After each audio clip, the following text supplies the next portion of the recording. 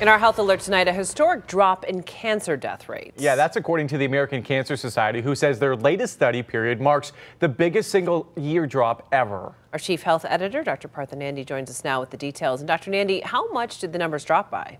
So Heather, this is really good news because as a physician, I see firsthand how devastating cancer can be.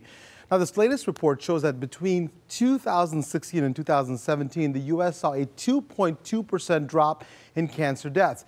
Now, cancer death rates have been steadily dropping over the years since they peaked back in 1991. And since then, the rate has been falling by 29%, and that number translates to roughly 2.9 million fewer cancer deaths, which to me is simply amazing. But to see such a sharp decline in 1 year is really remarkable to me. Yeah, pretty remarkable, Doc. In fact, why has there been such a sharp decline that's driving these numbers down?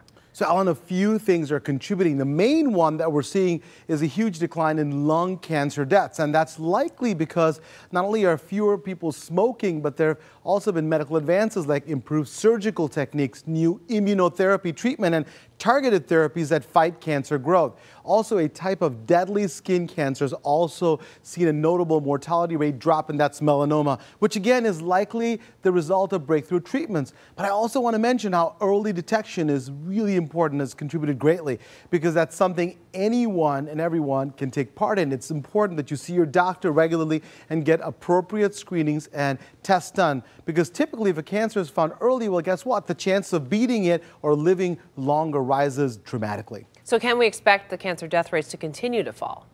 That's a great question, Heather, and I'd love to say yes, but unfortunately our society is getting heavier in terms of weight, and obesity could undermine the progress that's been made. In fact, 20% of all cancers have been linked to too much body fat. And so while it's great that cancer numbers in the decline, it's still really critical that we take care of our health by eating healthy, getting enough exercise, not just saying that, well, the numbers are going down, I can do whatever you want. It's really up to us to make a difference. Yeah, for sure. Some great information, Doc. Thank you so much. My pleasure. Thank you. And if you have a question or a health concern for the doctor, you can email him, Dr. Nandi, at askdrnandi.com, or be sure to send it to us on Facebook or Twitter.